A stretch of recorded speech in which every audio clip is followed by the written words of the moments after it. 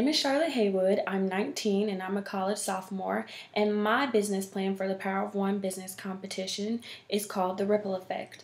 It's basically a community service plan that takes 6 groups of 6 high school students from grades 9th to 12th, obviously, and takes them and lets them create their own community service project. So it is whatever they want to come up with. Now, it can be a little hard for, younger kids to really focus themselves to come up with something. So they're going to get college mentors. It's 6 college mentors assigned to each group that'll help lead their students in the right direction as far as their community service goes. And it's whatever they want to do. It can be planning something for an orphanage like a field day, or it could be selling cupcakes to raise money for a domestic violence shelter. It could be buying tools to clean up a park. It could be just whatever their hearts desire. Anything that they can come up with that will give back to their community. And it's called the Ripple Effect because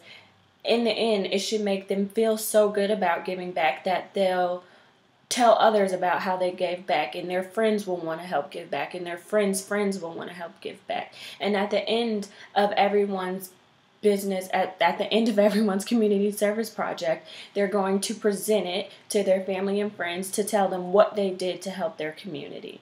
And everyone will be given an award. So, my plan, if I win the money for the Power of One business competition, is, like I said, the ripple effect. That's just inspiring our youth to give back to their community.